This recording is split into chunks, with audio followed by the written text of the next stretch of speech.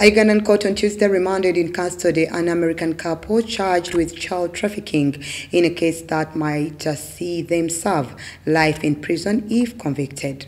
Nicholas Spencer and his wife Mackenzie Leigh Spencer allegedly tortured and held a 10-year-old boy in a small, cold room without clothes between 2020 and 2022, according to a charge sheet presented by the State Prosecution Service in December 2022.